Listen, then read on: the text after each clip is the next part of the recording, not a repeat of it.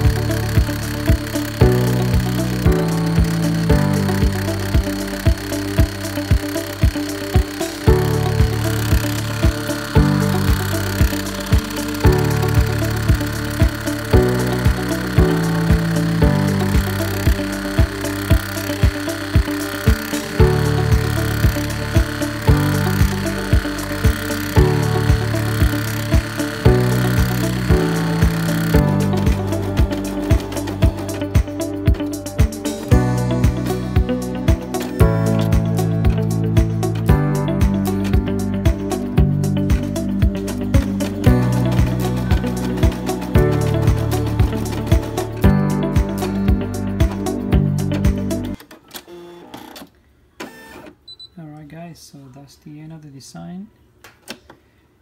It looks pretty good so far. Let me just show you very quick. So that's the end result. I think I forgot to add a double running stitch on this side right here, because I don't see it on the black one, I see it on the green.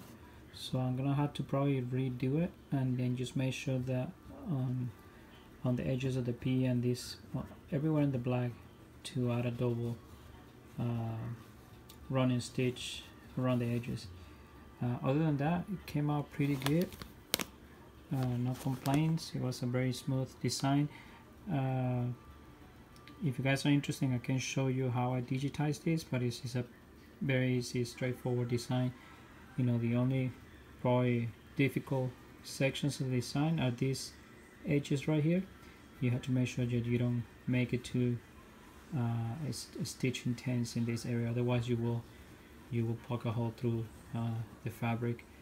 And then right here, this is supposed to be a little space here, a hole. Same thing here.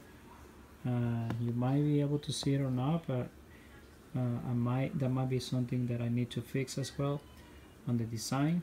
Let me see if I can show you that. Give me 1 second. In the design, you can see that. So that's the embroidery design, and here's how it's supposed to look like. If you notice, right here, see a little space, little hole here, another space, and so on of this. This is how it came on the design. You can still see it, but not too much. So the part that I wanted to review is this. So let me open the actual file.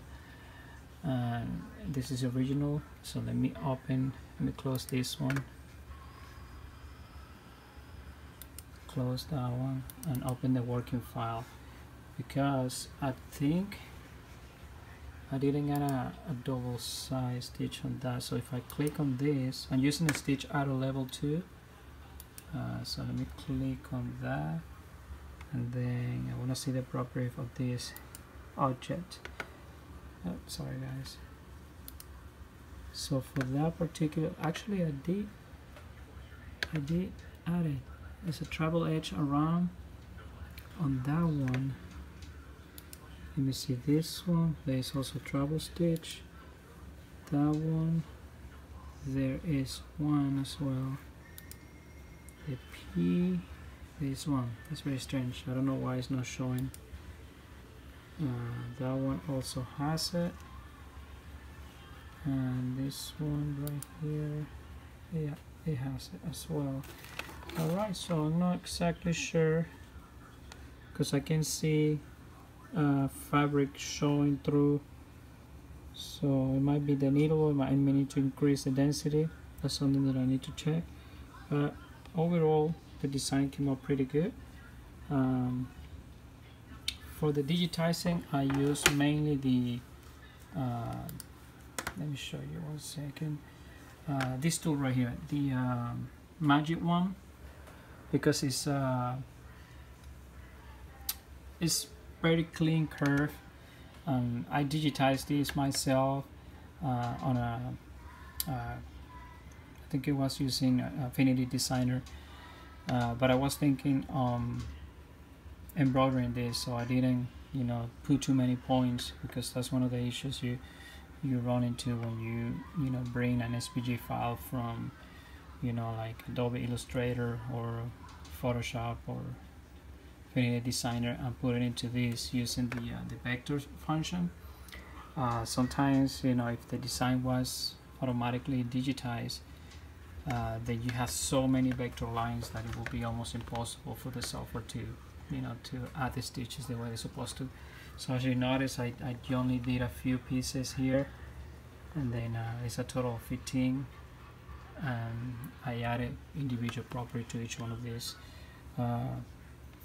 Anyways, so I just wanted to show you that design, and then I will post in a few more videos on the process of digitizing, doing the actual stitch on the Embroider. SE600, so stay tuned for that. If you're still here, please make sure to like this video, subscribe, and press the notification button for future content I will be posting. Thank you again, and I look forward to seeing you in the next few days and the next few weeks. Bye.